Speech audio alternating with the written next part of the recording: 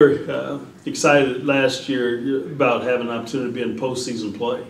And I think our guys gained even more of an experience than probably some others because we didn't go to a neutral site. We had to go play on someone's home floor in that type of atmosphere and that type of environment. It was really good for us. And I think it was a good experience for our guys, especially the ones returning, to get a glimpse of it. And I think that helped. And the team, unfortunately, we had a setback to wind up playing in the championship game of the NIT, and the other team that we lost to late in the season, and then wind up playing the championship game of the NCAA tournament. And it's a team that we also had some success against as well. So with that, we really like our team. We like the guys that are returning, and we think that they gained valuable experiences from the opportunities that they had last year.